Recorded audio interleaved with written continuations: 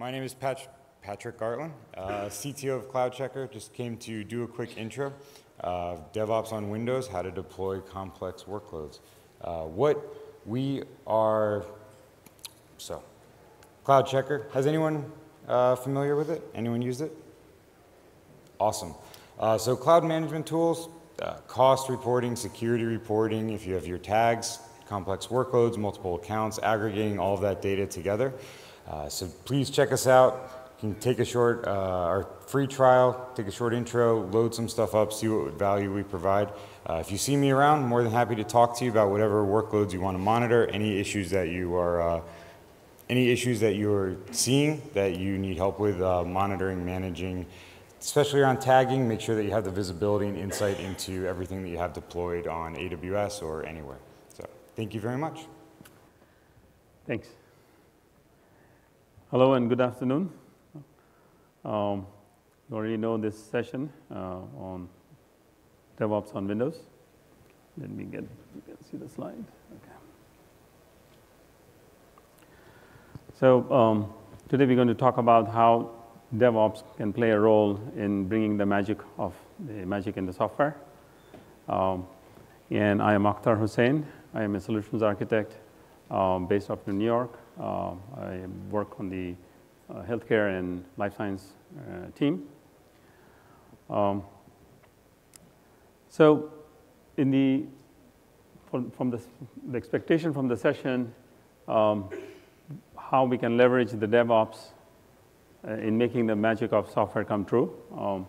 We'll also walk through some DevOps tools in AWS. We'll focus on Windows, how these tools work with Windows. And then we'll go a little bit deeper into some of the specifics of a CI/CD pipeline on Windows using a .NET on AWS. For questions, because of the time, if we can hold the questions to the end, and then we can answer, or I can do it outside, whichever makes it comfortable. How many of you are using DevOps in your groups or organizations, are familiar with the tools? So quite a few are. And so we'll make this, you know, as we grow, as we move forward, we'll get more involved into the later tools that we have. So why invest in DevOps? Why do you want to use DevOps? If you are on premises and you have been using DevOps, or do not know how much you have used DevOps, but on the cloud to be successful, DevOps is pretty significant and important for you to do. For example, startups can now take up giants, big companies with little or no funding, and the way they can do that is getting your software into the hands of the end users as quickly as possible. The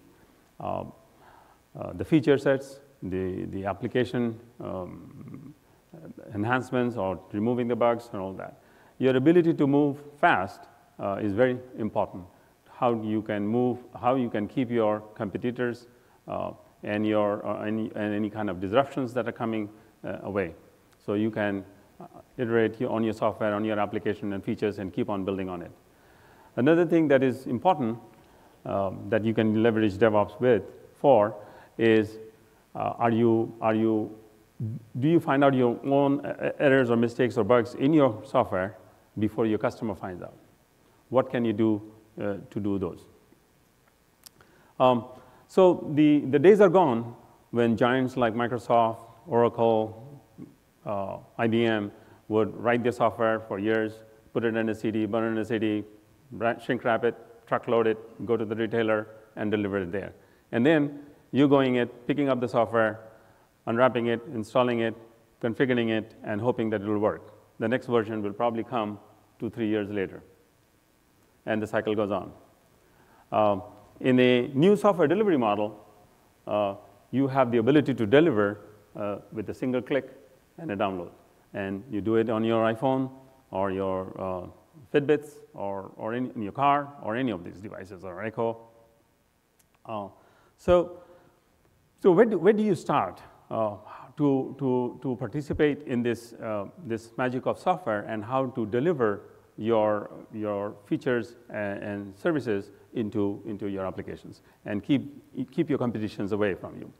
So one is, do you have a release process which is automated?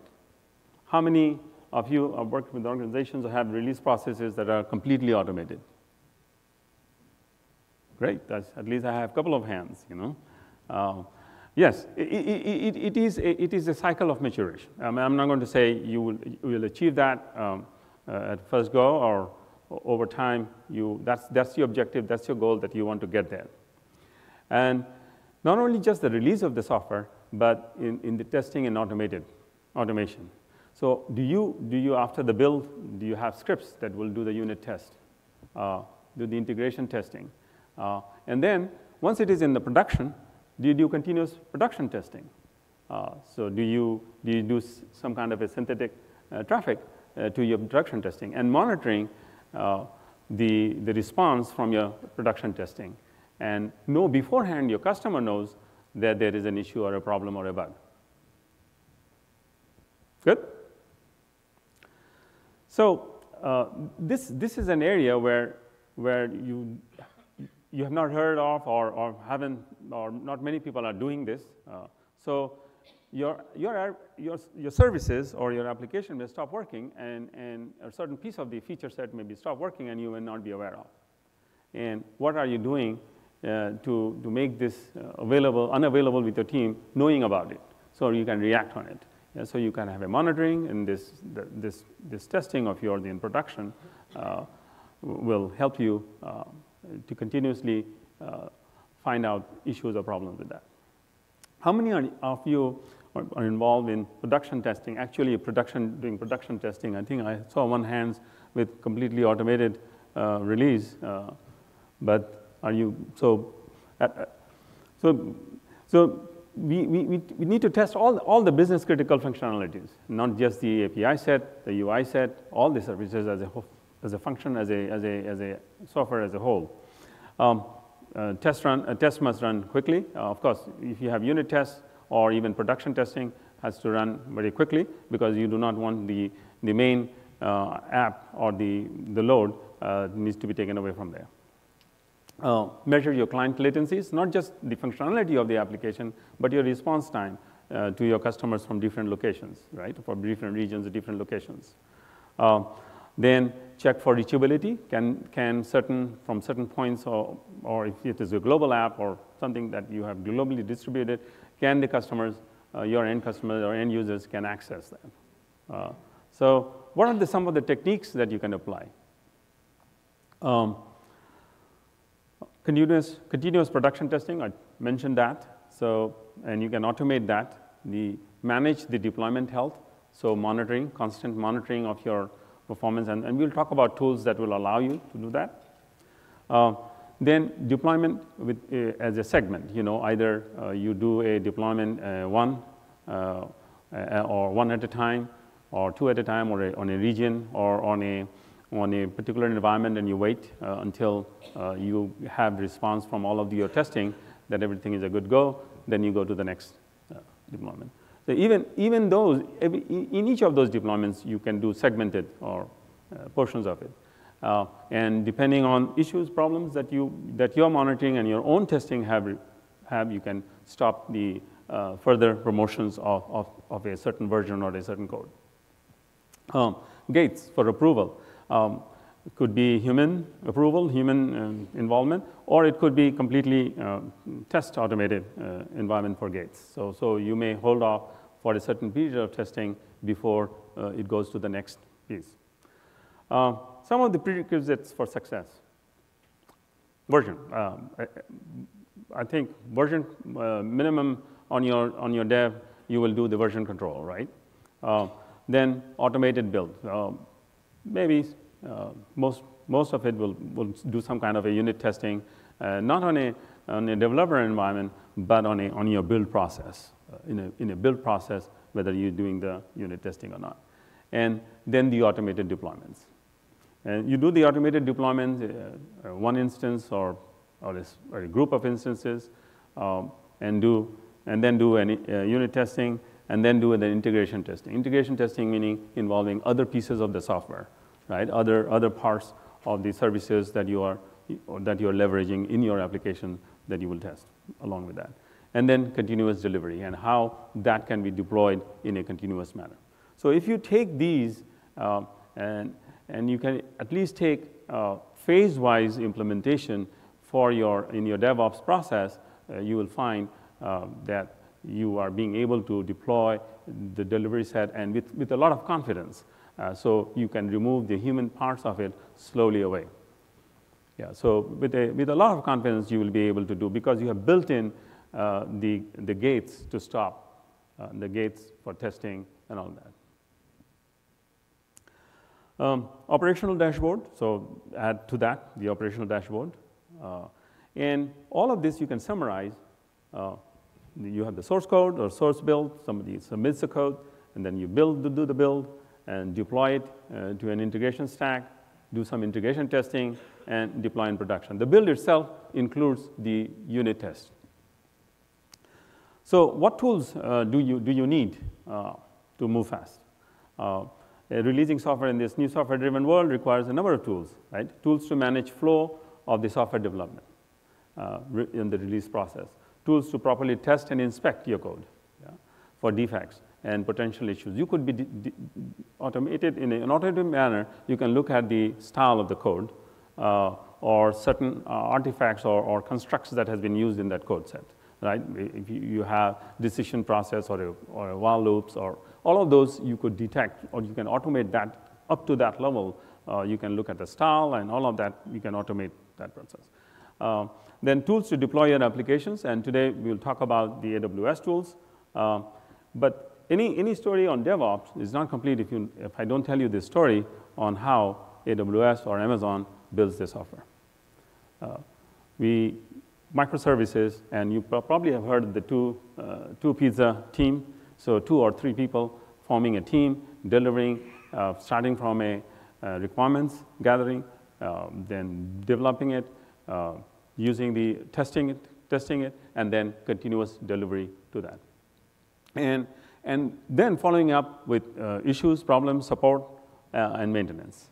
So when across Amazon, there are thousands of these teams who are building services or features of a service or an application, and then building microservices, and then practicing continuous delivery. And how many times in your organization do you deliver a version of your software, or do you do a build or version of a software? How many times you do that? In a year, how many times would you say? If you go back to maybe even 5 years or 6 years back or 10 years back, you will see that versions of software that was released by these big giants were in 3 years, 2 years, this way. But in 2014 alone, Amazon Web Services, or Amazon as a whole, these 2 pizza teams delivered 50 million deploys. And you are not waiting. So if you look at it, it's almost like 2 minutes, there is a deploy happening. So every 2 minutes, so the pace of our innovations has to be backed up by the tools that will allow that to happen. One of the things the Amazon uses was the pipeline, how I can automate actions and transitions from one actions, a set of actions or stages that I can move things that and in between test as they move along. So faster, safer, consistent and standardized, and also on top of that you can visualize where things are moving, how things are moving. So for your team, for that specific team, normally you will use a preset of tools. The dev team or the team that is developing the service is provided with this set of tools, and they use within those tools the platform, dev platform, the tools, DevOps tools, and all that. Within that, they will use that to achieve the success. They will not build their own tools. They will do that because the focus is building the service and not the tools. So as I was saying, these are the processes, the 4 major processes. So the source, you develop somehow in some IDE or some place. You have some kind of a checker, and then you submit the code. And when you submit the code, it could be a Java code or some peer review or whatever the process you may have, right? And then they compile. So now it is automating it, pulling the change from your source code control, TFS or wherever it is. Then you do the build, and after the build, you have some scripts that does the unit testing. Get some code metrics out from there, meaning what are it could be the style, structure, decisions, number of decisions that you have made, or all of those kinds of things that you can capture. Of course, it has to be in some context with that. Or it could be a container image that you may have. At the end of the build process could be a container image, right? Not just maybe an MSI or an EXE, but it could be a container image too. Integration testing, so once you take this code, you have done the unit testing, then it goes to the next stage to integration testing in a limited area, and then you run your integration testings with other services around that. So UI testing, penetration testing, maybe even performance testing. Finally, you take it to the development environment. And you can do a segmented development environment. You can do a blue-green environment. Are you familiar with the blue-green environment? So you may have an environment in which you deploy in production. The other environment you deploy, you do your testing and everything is successful, and then you switch over to this. And this is readied up for the next deployment that is coming up. So if I take those phases, if you were to make DevOps one of the factors that would make you successful in the cloud environment, you could take it in phases. You could take just the source process, the committing and versioning of the source process, and then you take the build process. If you can automate that, that would be, you have made one big step taken forward, right? And then you can take continuous delivery, meaning then you can include the testing, but then the testing is blocked after the testing is done. Before it goes to production, maybe some gates you put in, some kind of inspection, some human interaction, or some kind of interaction that you bring in before you let go to the production. And then finally, when you have matured further and you have built your confidence, then you can take it to the next level and then make the whole thing a continuous deployment from a user or a developer submits a code into the source control, whichever that control is, and then your DevOps continuous delivery system detects that there is a change in the code and pulls that code, does the build, applies the unit testing to it, all those that you have applied, and then do the process of testing and deployment. Let's look at the Windows tools that we provide. I think just recently, AWS has released in the preview the Visual Studio 2017 toolkit. Have you used the Visual Studio toolkit on AWS? Okay. So we just recently released a preview version because 2017, Visual Studio 2017 is also in a preview version, I think, at this time. So we'll probably be working on it. So with that comes our SDK. All our API sets, all interacting with AWS for all those services and everything. We expose APIs, and these SDKs help to interact with these API much simpler, much easier for you for any of the environments. So, and then we also provide, with this toolkit, we also provide a large number of pre-built PowerShell scripts. And we will look at some of them in just a minute. So how many are you familiar with PowerShell scripts are you using in your, yeah. So we provide a lot of these PowerShell scripts. So you don't have to write for an AWS environment for many of these PowerShell scripts, you will probably find that we provide in either in this toolkit, in this toolkit, or we have some other quick starts and other kits that other prepackaged things that we make, then you can leverage that. We'll talk about some of that. On a higher level, as we have matured further, then on a higher level, then you can use some of our code star services like the CodeDeploy, code commit, code pipeline, and all of this. And then there is another tool called the OpsWorks. So sometimes you can wonder which one should I use, and actually you decide on how familiar are you with certain things. If you are familiar with, the developers are familiar with Chef and Chef recipes, you could use DevOps very easily. Or if you have Jenkins or Ansible, you can probably use the code pipeline. So whatever makes you comfortable, whatever makes it easier for you, you adopt that as part of your team. Then we have Elastic Beanstalk that integrates with your Visual Studio IDE. You can deploy, you can create your application, build your application, do your unit testing, and then deploy into AWS. You can deploy the environment, the infrastructure on which this application will go, and the application itself. And you have a choice of whether you can version the application or you can version the environment. So you have the ability to control that. Normally, you would use Beanstalk for maybe two-tier architecture or maybe a little bit more simpler applications, right? And then you have our RDS, our relational database as a service, the MySQL Server, SQL Server, Microsoft SQL Server. And then for remote execution of maybe PowerShell scripts, you could use our EC2 simple system manager.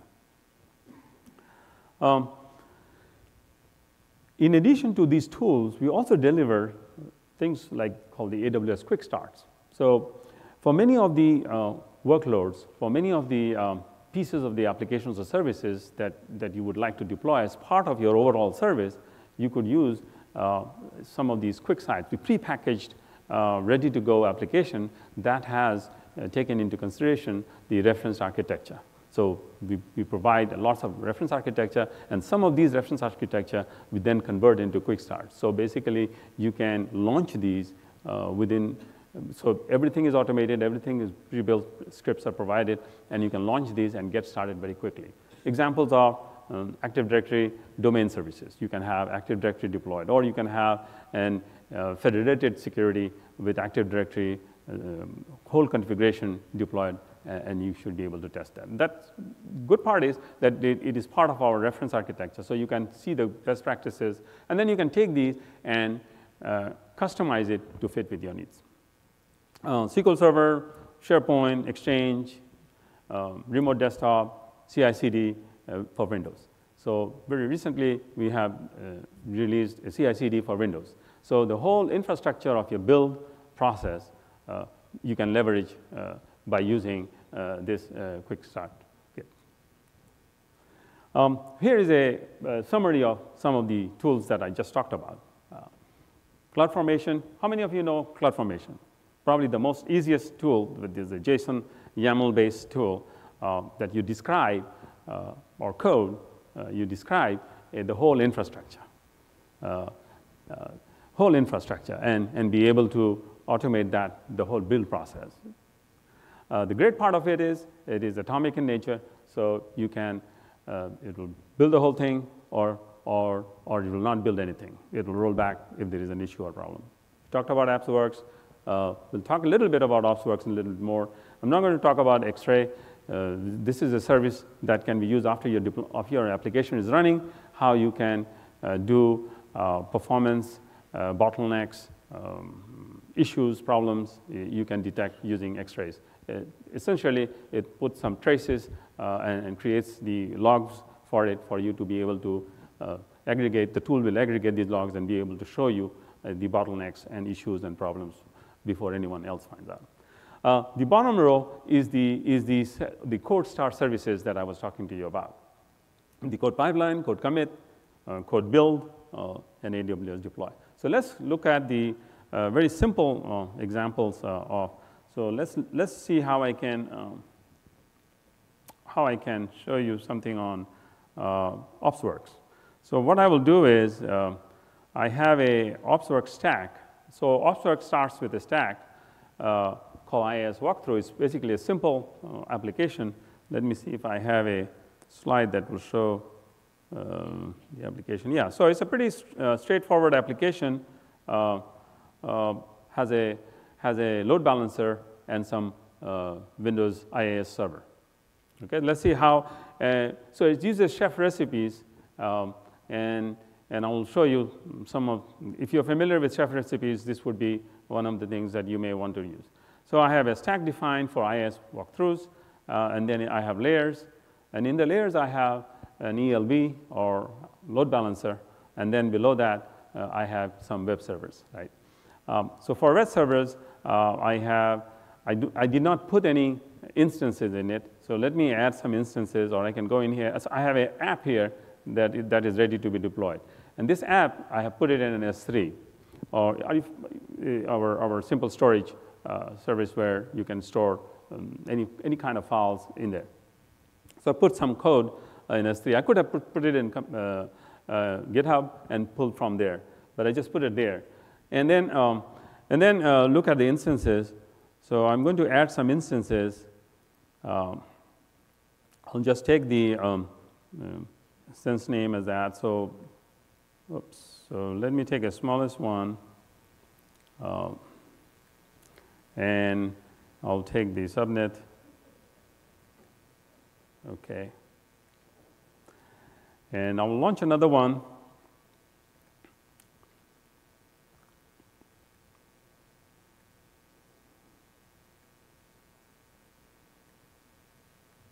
And I'll take the next. You're familiar with our zones, and so in this region I'm using in the West region, and we have availability zones or data centers or clusters of data centers, and in each of these data centers I have put 2 instances that for high availability purposes, and I've put a load balancer on the top which can handle instances across availability zones and to be fault tolerant, to be highly available and all that. So while we get this get to start, let us start. What will happen is, and now let me show you the recipes or the. How many of you are familiar with Chef? Okay, so basically, it's a tool that tells you describe what you want it to do. When you detect a change, what do you want it to do? Or when a new instance comes up, what do you want to do? And the describe is in a format that is a. Let me bring that up.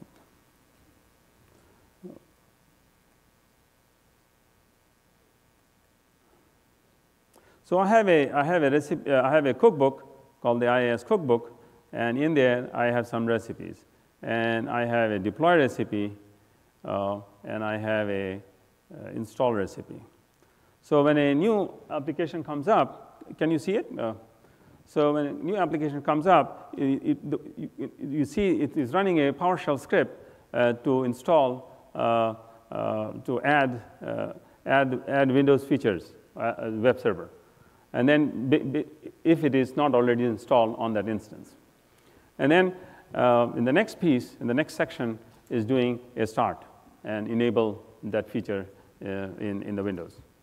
The deploy piece is looking for where the application code is. So some environment variables in the application I have defined that using that, combining that, I can get to the path where the source code is for that application. And then tells you where the object is going to be on the target object. So you can see in the inet pub www.root, I pulled the default HTML. So it's just a simple app trying to show you that I can take this and put it in there, and it will start to use that. So once it comes up, then we will, it's booting. So normally if the IIS is not installed, to activate that as a service, it takes a little bit time. If you're familiar with Windows and having to put that in, and so it is booting up at this point. So we'll go back to that. So let's go to the slide deck a little bit. So we'll get back to it and look at it. So introducing the next piece, the next set of software called the AWS Code.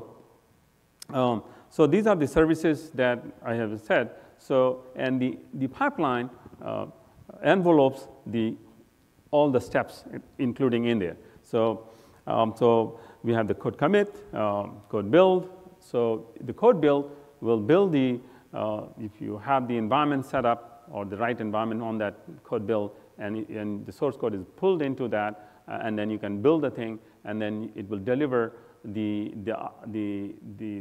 result of the build. Could be an MSI, could be an EXE, or could be an image for a container. And then you finally do the deploy. So Code Pipeline is a tool that will do a delivery of service for fast and reliable application updates, model and visualize your software release process, build, test.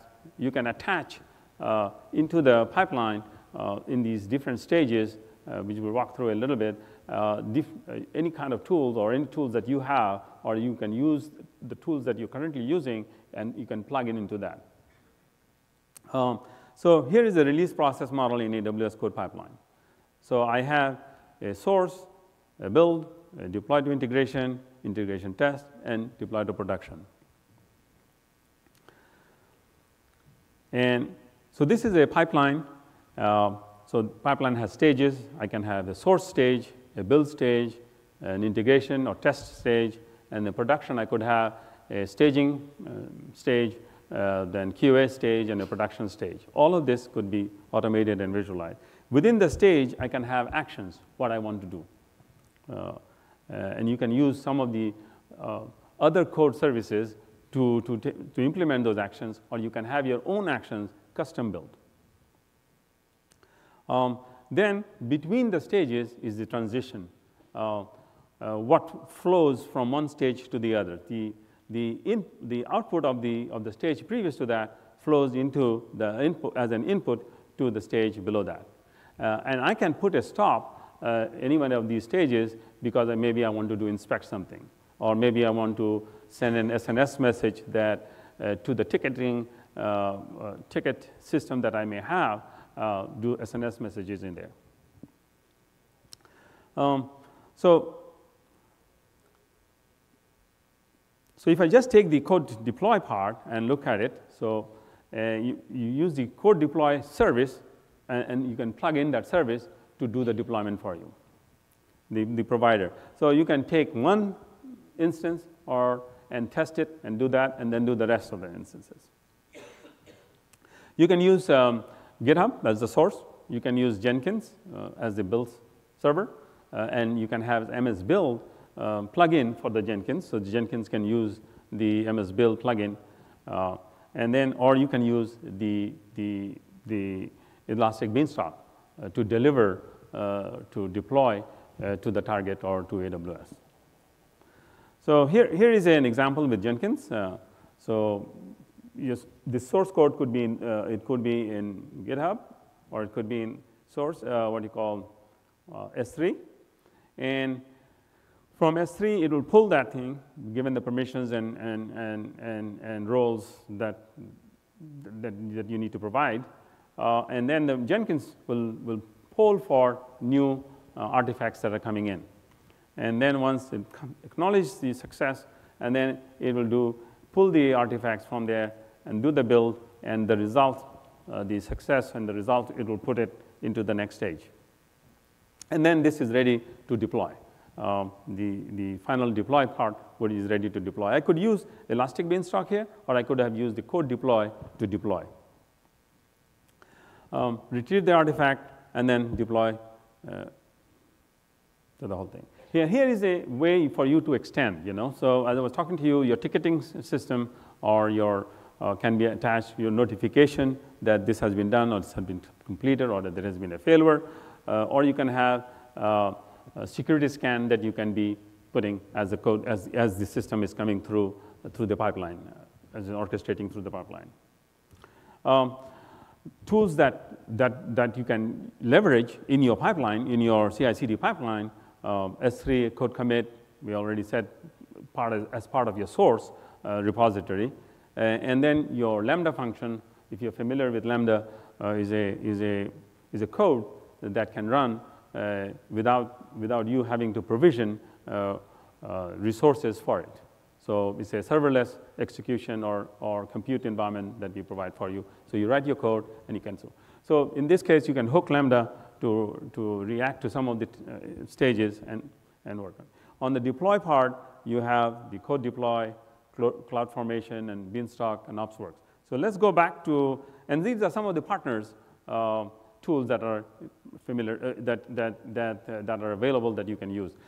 If you are working with any of these tools on premises, you can very easily use these, plug this into the pipeline that I was showing. So let's look at the gem that I sent out to Bill. So it's still doing it. So I'm going to do some refresh here. Well, one is done. So let me look at the other tool that I wanted to, the code example with code pipeline. So let me go here and let me bring here.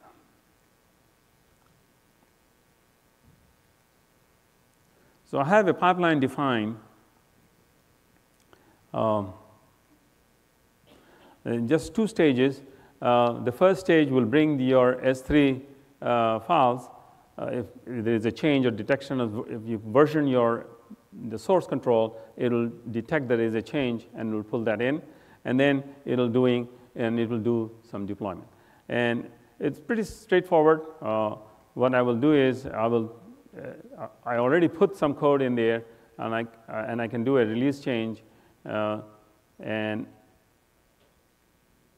so you will see in a minute that it will detect and start the pipeline that I'm requesting. Or I could go back and put some code change, and this is like I'm manually forcing it to run.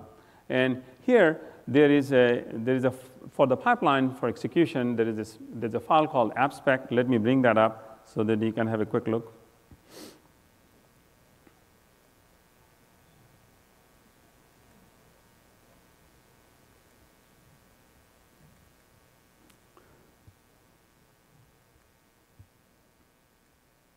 So so this is the definition of what the pipeline will do. So where is the source?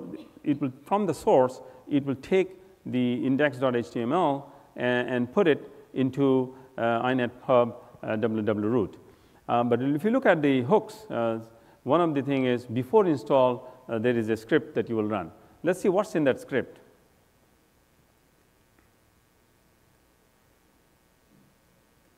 So in the script, I have actually put two PowerShell commands that I can use. One is the import module, server manager, and the install Windows feature web server. Look at it. It will run every time. But if it is already installed, it is the desired state configuration. So this module is checking for if it is installed. It will install it. It will not install. If it is already there, or if it is not there, then it will put it in that desired configuration stage. So let's see if this process has started, so we can look at it. So so you can see the other one, it is finished pulling the file from the source because there was a change, and then is doing the deployment on the target instances that I have set. So let me go back to my first one, OpsWorks example that I was showing.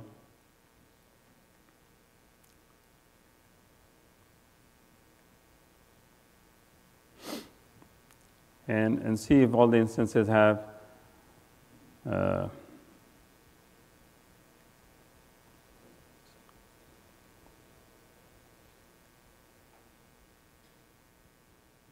sometimes it's not the refresh that will do, but okay. Well, we'll wait for a minute, and then we'll look at the other piece. So let me go back to my slide very quickly. We already talked about CloudFormation. So it can be you define the whole infrastructure as a JSON or an YAML. Put all the dependencies together, and you can run it as modules. So you can have a CloudFormation stack for your VPC and networking, and you can have a CloudFormation stack for your application deployment. You can have application-specific infrastructures, and you can run in parallel or in sequence, or can wait for an action that needs to be done. And allows a reusable component design strategies, and also so you have application and your infrastructure, and you have source code control on them. So you can maybe have done this on staging. You can repeat the same thing in your production. So you guarantee that without any human involvement, you have used the same, guaranteed the two environments are exactly the same. But this, in addition to that, for Windows, specifically for Windows, one of the things is that Windows require reboot at certain points. You know, if you install something or activate some of the service, it requires booting. How do you handle that? What kind of support or help do we provide? I'll get to that.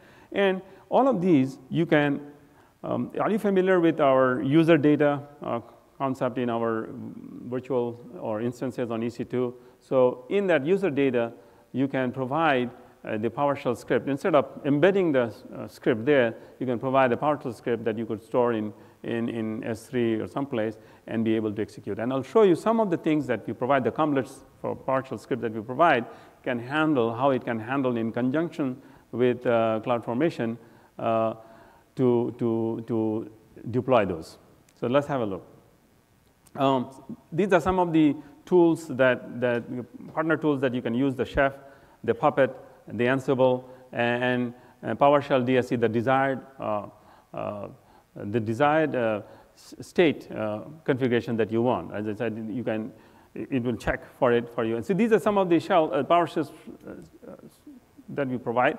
So for example, AD service account that you need to create, or create a auto logon, or disable an auto logon, or enable an auto logon, or if you want to invoke domain join. All of these scripts and many more are available when you install any of our the toolkit or some of the quick start that we provide.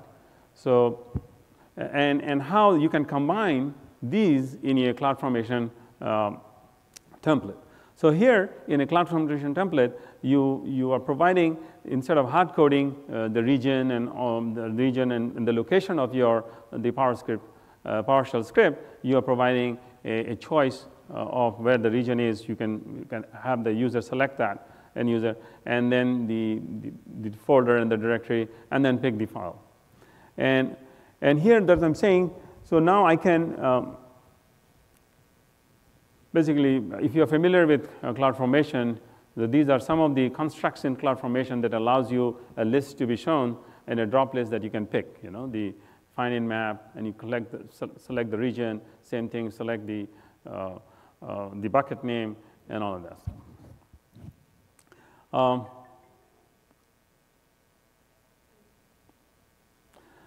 Here is what I'm saying. You can modularize a CloudFormation template and reuse it for multiple larger template or larger infrastructure that you may do. And we also provide for most of our services, we have our cloud templates, CloudFormation templates are available, and you can combine them to build your overall infrastructure. So here are two of them that basically, and I'm going to show you so invoking a PowerShell script. So and also you can use your try catch blocks, which you're familiar with your Windows environment, and do some exception handling and all that stuff. While within your CloudFormation template, you are executing some of these scripts that are using the catch try blocks in it. Invoking a PowerShell script is pretty simple. You use a commands as a resource in CloudFormation. You put the command and you give the script, and you can say wait for completion 0. That means after it is completed, then only this is like this script is creating a Windows cluster, a failover cluster, a task that would be very, very difficult if you were to spend time and write your own scripts or build your own cell to try to do that. Same thing, renaming a Windows requires a reboot. So look at it how the command for renaming it, and it is waiting forever. Before the reboot completes, then it can go to the next step. And in a combination, you can say wait forever, and then you can see the signal for success. Once that is successful, then you do the next step. So this is a combination that you can use within your CloudFormation template for an action. In general, it will run in parallel all of the commands, all the commands that you have asked for. But you can make it wait because you know that there would be a restart would require a reboot. So you can wait for a wait signal, and then it will start from that point down. Okay, so let's have a look at let's look at the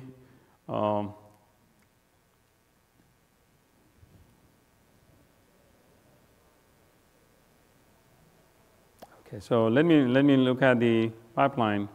So this should have completed it.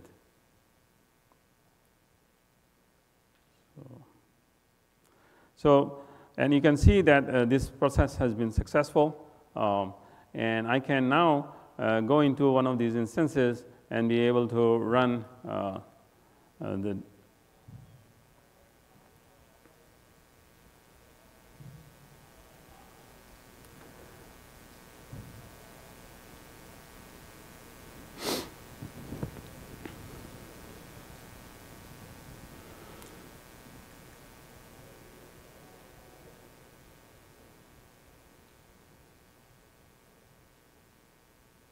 And here is the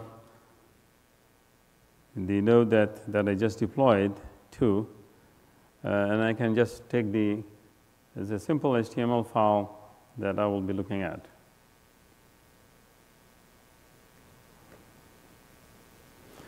And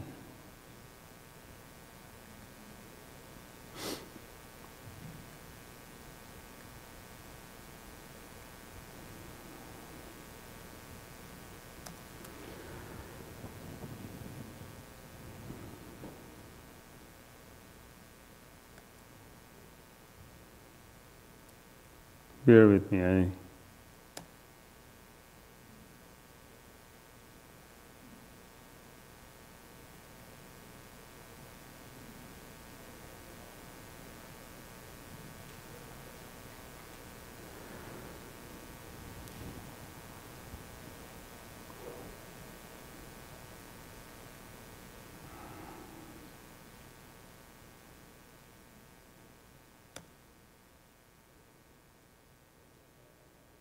Okay, so if I go back now and in my source control or S3, I update that file and put it back there, and the pipeline will automatically start and update.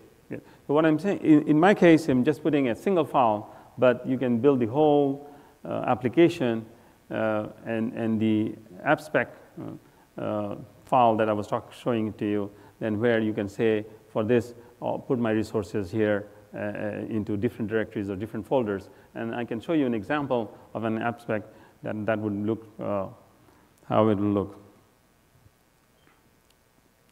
I don't think we'll have a time to show you the other demo, but what I wanted to show you the AppSpec file, so at least you can see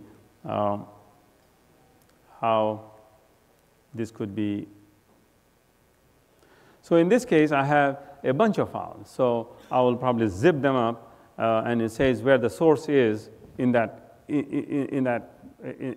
whole application, and where in my target instance that I have created to put them in. And then look at the bottom. It says delete website.bat and install website.bat. And let's see what's in there. So I have a delete website as the before install phase. So basically it's saying if it does not exist, then you delete that, it's calling on the command the delete website.ps1. Basically removing that application and then in the after install is putting that application there. So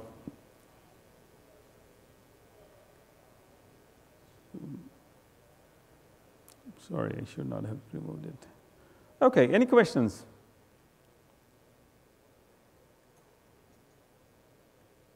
All right, so this is where you put a YAML or a AppSpec file definition, and you put it in the source code, and it will detect the change and will flow through the system. Questions or? So the AWS quick starts are really good. I really like going through them. But it would really help if you could.